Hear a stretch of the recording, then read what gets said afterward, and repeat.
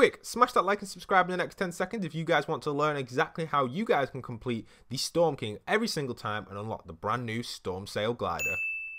Hey guys, it's Postboxpat. Welcome back to a brand new Fortnite Battle Royale video, and in today's video I'm going to show you guys exactly how you can defeat the Storm King in the brand new Fortnitemares update. So this isn't that difficult at all you've got to do is simply get into a game to start with and get going. That's the simple tip, but it is a little bit difficult. I played it 3 times and lost twice, and that was only because I went on Phil. It's definitely easier if you play it with people you know or you're talking to people in game. However, if you can't do that, here are some tips and tricks that you guys can take in and hopefully help you guys defeat the actual Storm King. So the first thing I did is I actually look for llamas. Now in this game, you're watching the game that I actually defeated the Storm King on. I didn't actually find a llama, but in the past, I have actually found 2 llamas on my first 2 games where I actually got a bunch of mats, which were pretty handy if you're going to be reviving a bunch of people.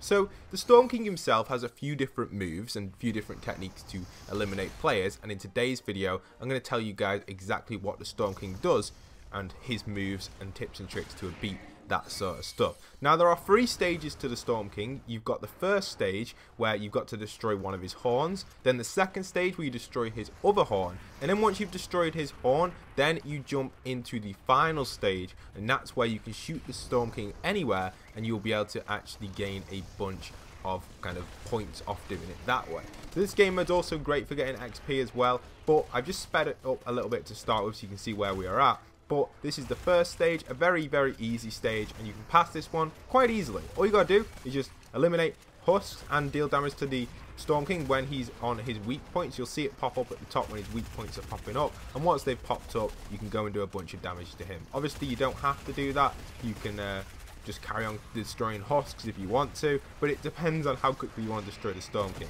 In the first round it's pretty easy, so usually I like to farm up mats, farm up a bunch of ammo, and maybe even get a few lucky drops off the actual husks themselves.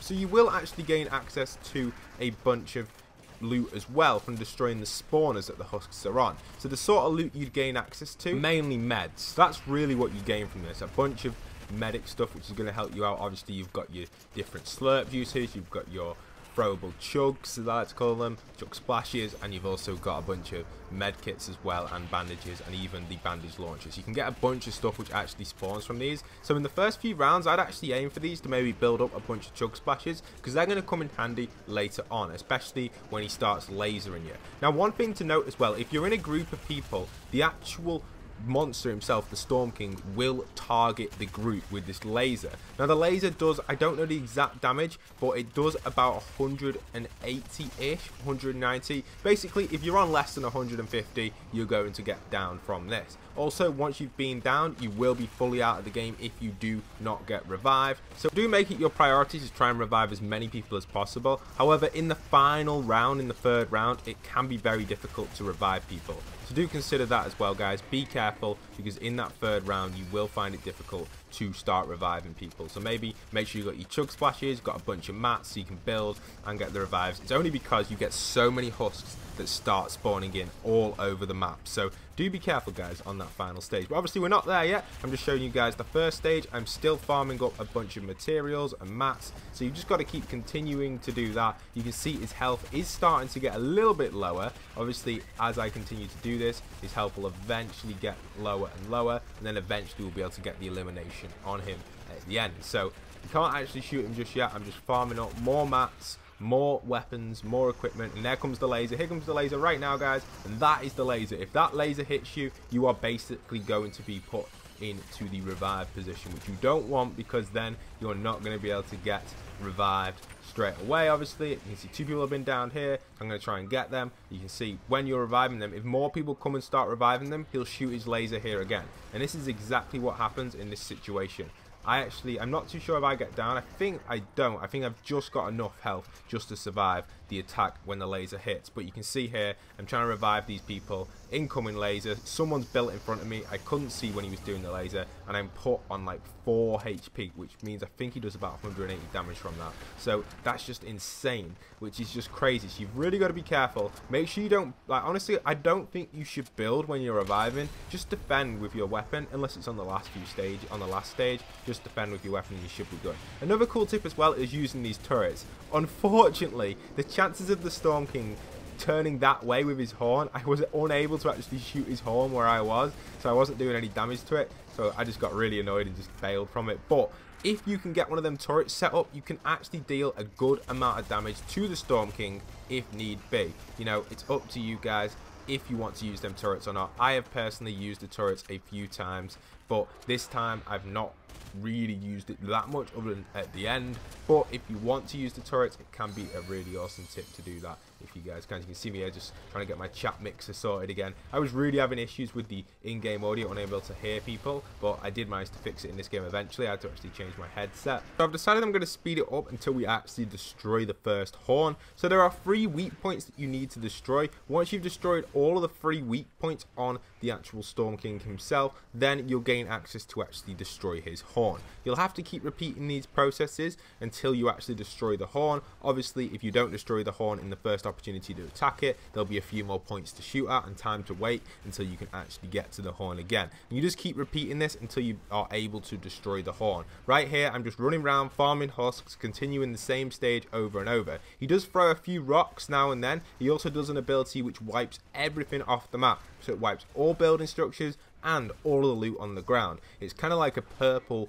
orb that flies around the entire circle, kind of like a big whirlwind type thing. You'll see it happening in a second. He usually does it after he's actually taken a bit of damage, and then he'll clear the entire map, and we lose all of the loot, all of the healables, which can be very frustrating when he does that, especially if you drop something to pick something up and you can't pick it up again because he's destroyed it. It does happen, so keep an eye out for it. You can see him then lasering at me. He's absolutely doing tons of damage to me, so I just got to keep moving. But I've managed to keep me at 100 by farming the husks here, which is really good. And then you'll get that Storm King medal once you've destroyed one of his horns. Now you've got to do this 2 more times to get that medal to the final gold if you want it, and obviously if you want the umbrella, you're going to have to complete the actual elimination of the Storm King, but you've got to defeat him. So here we go, on to the next stage. So the first thing he does on stage 2 is start dropping these rocks down from the sky. I think this is absolutely hilarious. He loves dropping these rocks down from the sky. These rocks do absolutely tons of damage as well when they start hitting you, and they can be very effective to eliminate a lot of you at once. So do be careful on them.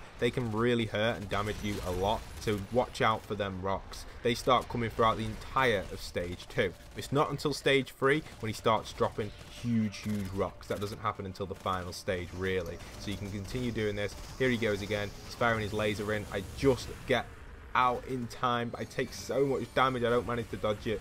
And again, take them, like half my team got down right there, so I've got to go and try and save them, make sure they're all right, or at least got eliminated almost, with their health being pretty low. So be careful as well, because like I said, if you're all grouped trying to revive one person, you will notice he'll shoot there with his laser again. I did keep calling out in this game for people to watch out, but they just didn't watch out at all. I just couldn't get it to work. But here come his meteors again, so watch out for them. They sometimes do drop a few maps though, so if you can kind of locate where they land, you may actually be able to pick up a few materials, which again can come in handy maybe on later stages. I personally don't think you need materials, unless you're reviving, maybe, but I think it just blocks the ability to see him actually lasering you, and it doesn't protect you from his laser. So if you actually see him use that kind of big laser and you are able to move, it's good. But if someone's built in front of you, you might not be able to see. I guess building comes in. So there it is. There's the huge whirlwind where it wipes everything off the map. As you can see, whole map's cleared again. No floor loop, no building. It's only really good to build if you actually want to set up a turret,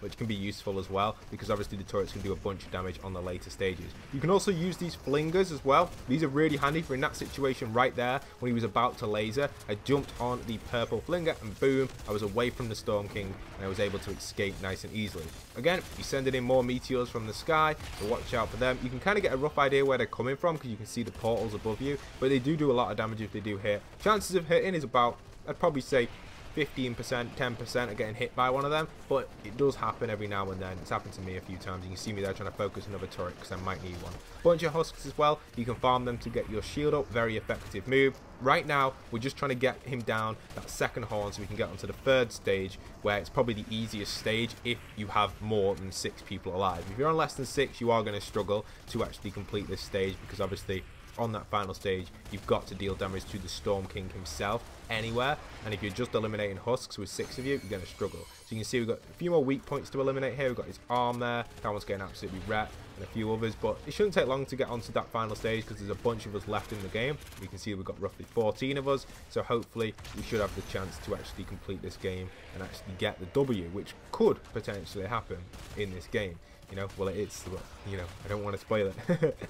Okay, so you can continue me going through here. You can see me just dodging some of the husk shots they're firing at me, getting them to farm, really. I'm not really getting much off them. I should really be aiming for the weak points right now, which I am. So I'm aiming for them, trying to shoot his arm, get his weak point down so we can get to the final horn and then get onto the final stage. So you can see me here spraying down the master. He's absolutely wrecking us with his storm powers, but he's one horn down, I guess. So we're getting there, we're getting there. Took a bunch of damage on him right there. He spins around, does another cool move again on that side of there, fires his laser over there. You can see where he's left his laser, so do watch out for them. Obviously you can see him here now, he's building up another laser, a group of people. I'm calling them out saying you're going to get eliminated, you're going to get eliminated, and boom. They didn't actually get down, but they would be extremely low. You can see straight away I started using my bandage launcher to heal my teammates, which came in really handy in this situation. Firing more bandage launcher, heal my teammates, really nicely done. Keep rotating around, someone's setting up a turret, very effective method, but definitely I wouldn't hang with the turret person, let them do it on their own, maybe just keep one person with them, because he does destroy them, and he used the whirlwind technique there to destroy it, because that just destroys everything on the map, all mats, and all stuff that's down on the floor as well. So quite a difficult one, quite a difficult one. You see my team again having some difficulties over here. Lasers coming in, absolutely wrecking people. It does destroy that laser. I'm on a little bit low shield here, so I'm trying to build up my shield farm in the husks. Final weak points getting destroyed, and there we're onto the storm now. We destroyed the weak points again. We're onto the storm horn again. So you can see the storm horn is almost destroyed. I'm just grabbing a bunch of ammo and I see the storm horn, and that's it. I start shooting at it with my burst. I wouldn't recommend using the burst just because I thought I'd try it. I'd recommend picking up a SCAR or an automatic AR, but it can be useful. So there we have the silver medal. Now we're on to the final stage, and it's just eliminating the Storm King now. You can see his health right there, and it's already getting absolutely wrecked by a bunch of people. However, in this stage, if you've got like less than 10 people left, you've got so much going on. There are so many husks and stuff. You can see me building up here, trying to get an advantage of the height and stuff. Someone's setting up a turret right here, blocking that up so the zombies can't come out. I get my turret set up as well. I get in it, and unfortunately, he just does the whirlwind in time to stop me from using my turret, but I'm still spraying him down. We've kind of damaged, I guess, a quarter of his health, so he's almost eliminated, or maybe a fifth. He's firing them big rocks. See how much damage that big rock does? There basically are huge meteors that fall in this one. You've got the small meteors, you've got the huge meteor, and the laser. So the addition on this one is the huge meteor on the third round, whereas on the second and first round that doesn't happen. So you've got the first round with no meteors, the second round with smaller meteors, and the third round with the giant meteor which he summons in, which does so much damage to you. Also, the small meteors basically spawn every 5 seconds in this, so watch out for them. You can kind of get a rough idea where they're falling in, but keep an eye out for them because they do a bunch of damage. Right now you can see me here setting up my turret. Watch how much damage this does to this guy. It absolutely starts to trash him. 40 damage per shot. You really can do so much damage to him, but do watch out for his laser. If he decides to aim his laser at you when you're in your turret, bail your turret and run, because it will do a bunch of damage to you. You see even here I'm trying to get out of here because I thought he was going to turn and do the laser to me. Again, I'm using my bandage launcher to heal on my team, and we get the victory royale right there on the Storm King himself. So there's a guide for you guys on how to complete the Storm King every single time. Complete this, do this, get her out.